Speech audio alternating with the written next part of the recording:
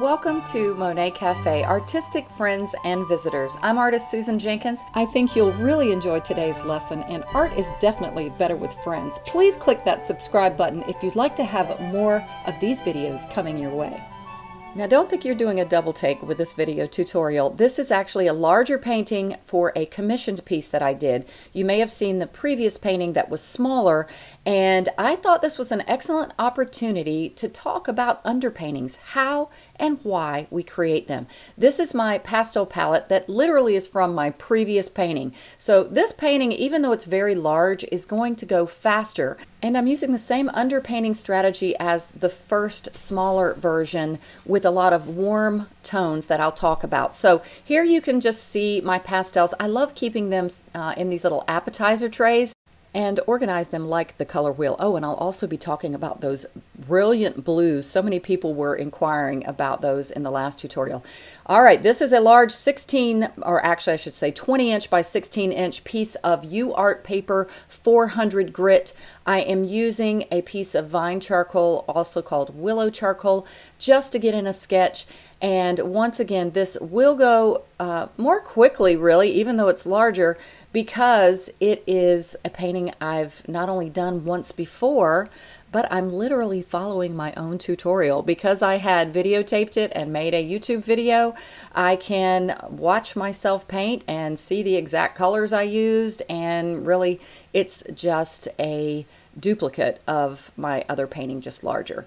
The section where I do the underpainting is going to be all real time, but I am speeding up this sketch portion and also a bit at the end.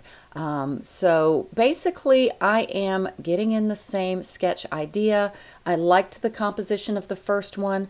I like when your tree line has trees that are going up on the edges rather than drooping down on the edges. So that's my same strategy and goal here. Now with the vine charcoal, I like using this because unlike a charcoal pencil, unless you sharpen it with the lead very exposed, with the pencil you can't get broad strokes like this. And in this case it's very important because this is a large piece.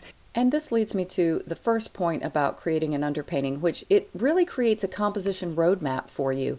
By the way, I'm just using a piece of pipe foam insulation you can get at any hardware store to do some blending. And I find that getting an overall composition helps us to establish the large shapes, the general gestural quality of the composition, and it really does give you a good foundation to build upon. A second reasoning for creating an underpainting is to establish your values. If you get a good value study early on, your painting is going to be more accurate artistically, and really values are so important. So here you'll see how I'm doing just that. I know that darker values occur in elements that are upright in the landscape, such as trees, and values are darker in the foreground, like foreground grasses. So in a minute you'll see me also do that trail leading the viewer's eye into the background. So this is literally, look how loosely I'm applying this, keeping a light touch. I'm not specifically trying to draw or paint a tree in this.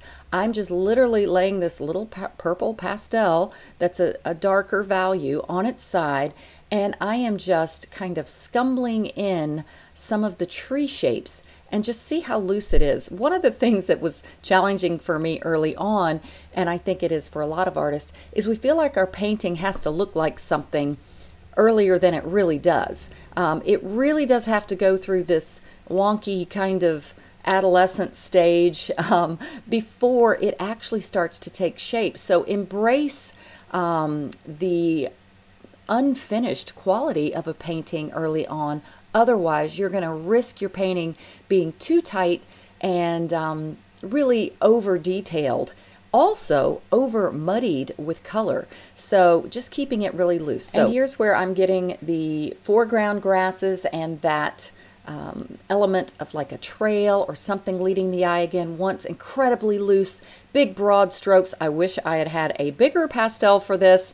I didn't quite use all of this pastel by this time this painting was done, but that's something to keep in mind with larger paintings. It definitely uses up a lot more of your pastel. But again, I like working really large. I am really glad I did this because I haven't done it in a while, and it's worth it. It's worth using those pastels and just buying more because of the dramatic impact of large pieces. So back to the point of the value study, that is basically what I'm going to be getting here, and very soon you'll see me actually do a wet underpainting of sorts. I'm going to apply alcohol. Now you could use water in this case too, but what I'm going to be doing is creating a value study with literally just this purple color, some alcohol, and I had to find the largest brushes I had, and that one there on the left is definitely my largest. No, actually I have a big paint brush, like you'd paint a house with, a real big brush. Could have used that for the foreground. And so now I just have a paper towel because I like to dab the alcohol off of my brush as I paint. I get some alcohol in my little container here, and I like it fairly wet because I do like the drips. I like the drips that happen, but it's a strategy you learn as you go, how much to add, because if you add too much alcohol, it's going to drip too much, and it's also could perhaps curl your paper. You might just get it oversaturated. Now this one actually wasn't wet enough. I start to add more water, you'll see in a minute. So I'm kind of reminding myself of my alcohol technique that I like to use. But here's what I'm doing now is I'm just using the alcohol. It's going to blend it in. You see how the unblended trees right now are you see so much of the paper showing through. So what this is going to do, it's going to blend it together a little bit more, give it more of the feeling of trees, cover up some of the background of that paper so it's not so textural. And I'm keeping really, really loose strokes, not over fussing about things being just so, but I've learned that I like my trees to be gestural and not just blobs or sticking in one direction up and down. I'm actually trying to get even better about that. Give your trees some energy and some motion, and almost personalize them like people. Like, how would they be? Would they be reaching to the heavens? Would they be praising creation? So that's just something I think that emotionally can move you and move your viewers with your artwork. So I'm just kind of dabbing and working and establishing again the direction of my trees. But notice what I'll be doing here. I'm going to get in really, really just wild loose strokes. I apologize, my camera sometimes doesn't know when to focus on my hand and the actual painting, so it's kind of coming and going out of focus a little bit, and my board's shaking too. I really need a better easel. I hope I can get that soon. So I am using just big old broad strokes. This is a point where I could have used my really wide painter's brush, one that's even larger than this. And energy, looseness, that's another point about the underpaintings, is to keep that loose, gestural, painterly feel. So both of those underpainting strategies are actually happening here. You'll see me even establishing the value study even more. So I'm establishing value study for my underpainting and a loose, energetic, gestural quality. It really is going to make your final painting just artistically more beautiful, really. Now, what I'm going to be doing now is I've already gotten down quite a bit of my values, but I use what's on the paper already, almost like a little palette of paint where I can grab some of the color and it stays on the brush, and then I can apply it to other areas. Typically, flatter areas in the horizon are not as dark in value. So I'm just grabbing some of the color that's already there and wetting my brush as needed and getting in the general values of the foreground. Now, that area where the trail is, that I envisioned that like a hill kind of coming forward, so it was going to be a little bit more in shadow because the sun is way in the back there behind those distant trees. So this is a hill that isn't getting as much light as the distant hill in the background. So now I'm going to gradually grab some more color. That's kind of what I'm doing right there. And I'm using some of that color to really paint kind of a sketch combination paint strategy here to get in that background field. See, I grabbed a little more paint there, and I know the area behind those background trees, they're going to have a little bit more shadow behind them because the sun's back there. So I grab a little more color, and all this might feel a bit mechanical at first. I know it did for me when I first started, but the more you do it, the more it starts to make sense. I also knew I had a stream in there somewhere, so I didn't worry about the stream as much with this part because I just wanted to get the general lighter value going on back there to get the mood. Now, can you see how we've already done 3 things now? We've established our overall composition with big shapes, not getting too fussy on details. We've established a value study. We've got our general values in, you know, just something pretty general and simple. And we've got loose beginnings. So those are the first 3 points about creating an underpainting. Next, let's talk about my 4th principle for creating an underpainting, which is color interest. I know we have a tendency early on in our art careers to say, oh, that's a green field, let me grab a green color. But if we can learn some of the underpainting techniques for creating more interesting color, I think you'll find your paintings become more alive and exciting. And while there are many different strategies for creating colored underpaintings, the one that I'm using here is what is typically called a complementary underpainting. And all that means is that you are using the complement to the color that is primarily in the landscape scene. And most landscape scenes are greens for the fields and the trees and blues for the skies. So if you grab a color wheel, a complementary color is just the opposite side of that color on the color wheel. And opposite to the greens and blues and cooler colors are the reds and yellows and orangey type of colors. So what happens is when you put these complements down, you're creating a base of color for your greens and your blues to really vibrate with color and have a lot more interest. So let me talk a little bit here about the color choices I'm using. Basically, I'm using yellow, orange, and red, if you want to think of it that way, and I'm creating a value study with those colors. The lightest of these would be the yellow, which is in the sky. The next in value would be the orange, which I'm choosing to put a little bit behind those trees and in the fields in certain places, and using the darkest red that I'll get to in a minute for some of those upright grasses in the foreground. Now, a reasoning for that is not only do values get darker in the foreground, like I mentioned before, we've already got our dark value base with that beautiful purple, but they also tend to get warmer in the foreground. So I've got that nice red that I'll be adding in a minute to those foreground grasses that's going to intensify that illusion of depth. All we're doing is, as artists, is recreating the way that nature and the laws of physics really works. So no, you don't have to have a degree in physics or science or anything like that to be an artist, but it does help to learn these rules.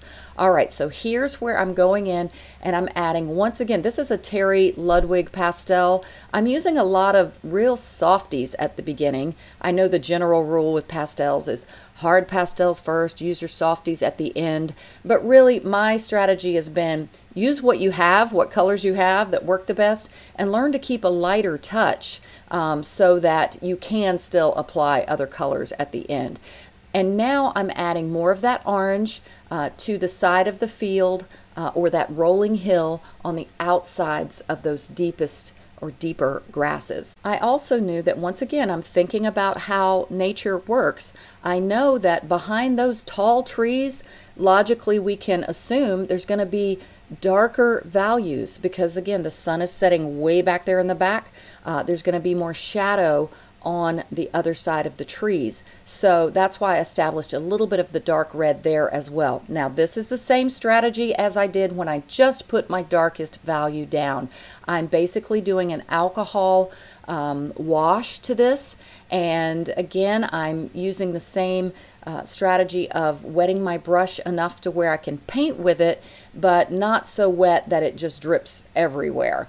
Now, as I am applying the alcohol here, let me talk about another common question I get with regards to underpaintings. So many times the question is, why do you do an underpainting? I've been talking so far about how, but why would you do an underpainting if you're just going to cover it all up anyway? Oh my goodness, I can't tell you how many times I get asked that.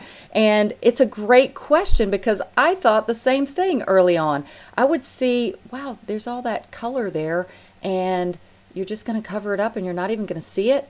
Well, two answers to that. One is I purposely try not to cover up all of the underpainting. I love it when little bits of the color shows through and creates just that energy with color that I think makes the painting overall more beautiful. But the second thing is it's affecting it more than you think. Even when you think you've covered up all of the underpainting, you know, that's a great idea for a video. I need to do one painting with an underpainting and one, maybe I have done that, and one without, and cover up most of it just to show how the underneath color really does influence the layers of other pastel colors that you put on top. Oh, and by the way, this large painting really only took me maybe 2 hours, if that. And again, the reasoning is because I had already painted it, and I'm literally just following my own tutorial. I had my iPad sitting next to me and I was just watching myself paint the first painting. I originally had some flowers in a photo for reference, but I did a lot of the composition out of my head, and going with working with the client as to what some of her color choices were, of course what size she wanted, and also she found some of the other paintings of mine that she liked. And that was why I came up with this composition idea. She liked the idea of flowers in the foreground and perhaps a stream. She loved a little stream. And I was trying very hard not to have the two competing with each other, and came up with keeping the stream in the background very subtle. Now notice how the broad strokes that I did for the deeper grasses in the middle there, and I'm doing the same thing I did with the purple in grabbing some of the color and using it literally to paint with, like a little paint palette of color.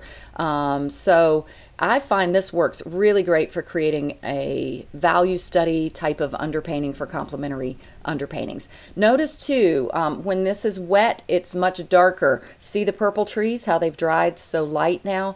The same thing is going to happen with these warmer tones that I've applied as well. Also too, notice that even though this is an underpainting, it's still important to keep directional strokes. That's going to intensify the energy and the drama of your painting. So I'm using directional strokes to, in my mind, I'm imagining these grasses just reaching towards the heavens or that sunset in the background. And so my strokes are very vertical. Notice the background field, however, I had them more horizontal in the way they're laid out, but they also look kind of, I don't know if you can tell from the video, almost like they're curving down. I'm doing some forethought into that stream that's going to be there, and the hill is going to go down into the stream. All right, so now the purple that I applied as my darkest value before has lightened as it dried, but it gave me a great roadmap. Once again, that's one of the first things about an underpainting that has allowed me to do. You see how now I know where I'm going. I don't have any guesswork anymore. I know where my darkest values are, so I'm reestablishing these darker values. When I apply the alcohol also to the pastel, it actually kind of sets the pastel into the UArt paper that I'm using here, and I feel it gives me a little bit more layering capability. It almost like it soaks into the paper, and so it's almost like applying a fresh first layer of pastel. Not quite, but definitely helps with that. And so I'm just kind of gingerly working here. Notice again, just using the broad side of that pastel to get in the darkest value. Now, while I have it in my hand, where's my other darker values going to be? They're going to be in these grasses. Notice too, look back at the trees. You see how the purple is still showing through the background? And if you keep a light touch, the influence of the underpainting is really going to shine through and create some beautiful drama for you with color. And again, using directional large strokes, and my strokes get larger the closer I get to the foreground. You can probably see, I can see it on my screen now, how the pastel dust is falling off of this. So once again, using these big broad strokes the way I'm doing on this large format painting is going to eat up some of your pastels, but again, I think I miss working large. I'm going to definitely do more of that. All right, now I'm just very lightly, my touch is even lighter back here. That tree that I'm working on right now, of the distant trees, it's closer. I would say that one's kind of middle ground, along with a little bit of those on the right side that are a little further back. Now notice how I changed colors here. This is a greenish tone, but it is lighter in value than the purple. Values decrease in the distance. Now, I've gone kind of off the topic of the complementary underpainting, or why and how an underpainting, because I'm past that stage, all right? So now it's just looking at the influence of the underpainting and what's actually happening here. I decided to reestablish my tree line a little bit, shape it out a little differently. I've got that flexibility. I wanted to give, you know, a little bit more variety in the trees instead of them all just being so more like rounded forms. And now I'm using a little bit of that green just to kind of hit upon some of those foreground trees to create some unity and harmony throughout the painting. And I always say, while I have economies of scale, I guess you would say, with my pastel approach, and I think a lot of artists do, is while you've got the pastel in your hand, see where else you might can use it in the painting. I noticed here how much of the pastel I'm using when you work on a large painting like this. But once again, if you have the pastel in your hand, one reasoning why it's a good idea to just go ahead and use it in other places is it's practical. You know, I mean, why have to pick it up again? And the second reason is it will create a unity to your painting, having color throughout the painting that works together. Now these are some of the blues that will be the flowers. However, I'm using this blue to actually kind of glaze in some of the blue in the background field there. Even though there is warmth in the sky, I liked the fact that these blue flowers, also part of the color palette selection from the client, was a feature I wanted to accentuate. So I'm just laying the pastel on the side. I'm cooling off that orange, in other words. I am going to put some greens down on top of this, but this blue will create a cooler final result than just doing the green right away. Now I went to a little bit of a darker value blue there, and I know that I'm getting more towards the middle ground, and also some of those behind those trees, maybe a little more shadow there.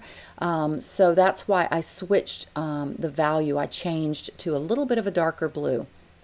Now the main point of this lesson was about how and why would you create an underpainting, and hopefully I've shared enough about the importance of it and really how it works so well in helping you to keep a painterly approach and for your final result to be fun and exciting with color.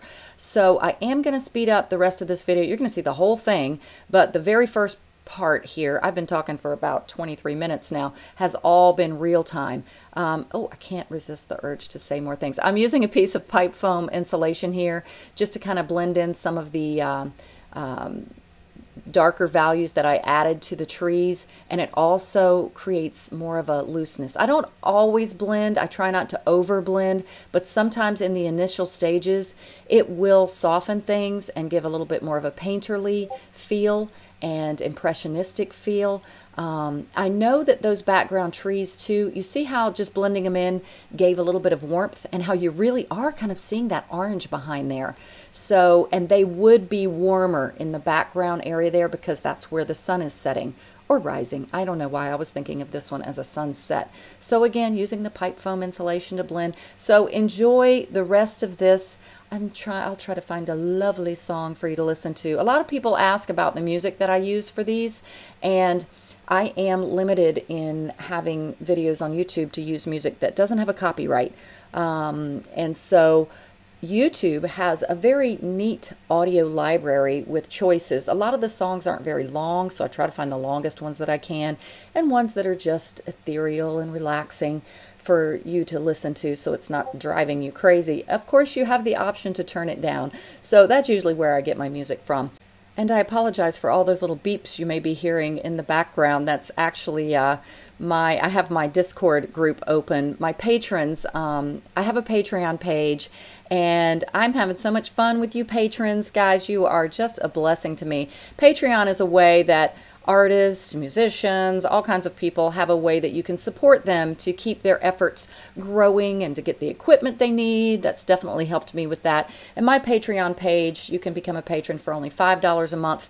It not only helps keep Monet Cafe, me bringing free videos like this, but it also gives my patrons a little more instruction, and we've got a really neat little community. Discord, the little beeps that you're hearing, is a platform that I use where my patrons can just get in there and chat and learn from each other, and I pop in and we have a lot of fun. Of course, I have a Facebook group. I have extra lessons for them on my Patreon page, and I'm now going to be starting, just so you know, some live lessons, some more of paint-along, step-by-step type of lessons.